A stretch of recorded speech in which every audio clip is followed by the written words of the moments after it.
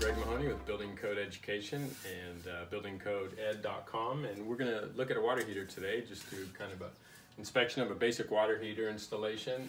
And probably should start off by saying that the installation instructions should be available from the manufacturer, and that's something we can refer to as we're doing our inspections. Also, the water heater should be sized appropriately, and in this specific water heater, this is a 5-bedroom house with 3 baths. It has a first hour rating of 90, which is code compliant. What they're trying to avoid is having a large house with a really small water heater. And we'll go ahead and start from the bottom and work our way up. Down here we have a base is about right around 15 inches. The code requires that actually the burner be 18 inches above the ground, so this one is in compliance. There's not a pan required unless it's above a floor ceiling assembly or ceiling roof assembly or floor subfloor assembly where finishes could be damaged. Now we'll go ahead and look at the gas pipe. This is a replacement water heater, so this gas pipe is existing, but it really was never supported properly, so I'd probably mention that this gas pipe requires support.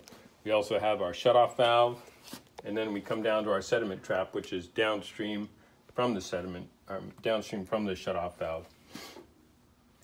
As we move up, we have our seismic straps.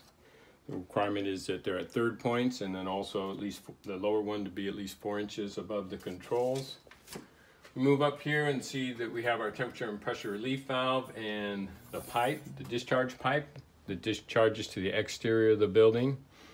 This one is in hard-drawn copper. Code used to say hard-drawn metal. Now it says pipe that's appropriate for the temperature. So we wouldn't want to see PVC. We could see CPVC, which is rated for hot water, but regular PVC wouldn't be appropriate for that installation. As we move up, we see this water heater is equipped with a flue damper, so it's going to need electrical connection. It's plugged in. That's an energy efficiency measure. It closes when the water heater is not in use. Not fired, so it saves energy. We go up to the flue, which we want to make sure that the flue is the same size as the draft hood. In this case, it's 3 inches, and it ties in also with the vent from the furnace. We can see single wall is okay for a vent connector. You can use single wall within the same space as the appliance. But then when it transitions through the ceiling there, it has to be converted to a dual wall or B vent. We also have our fire blocking. The tin sheet metal fire blocking is required by code. And then if you can see way back there, there's the valve to shut off the water, and that's just so that you can replace and maintain the appliance. It's really fairly simple inspection. Probably the only other things you might want to take a look at are the discharge point for the temperature and pressure relief valve. It's not supposed to be closer than 6 inches or higher than 2 feet above ground, and not supposed to be threaded. There's not supposed to be any valves between the temperature and pressure relief valve and the discharge point.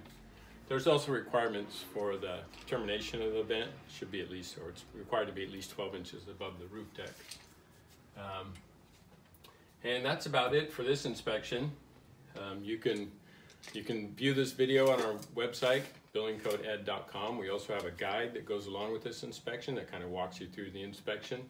And we'll also provide some other free content on the website.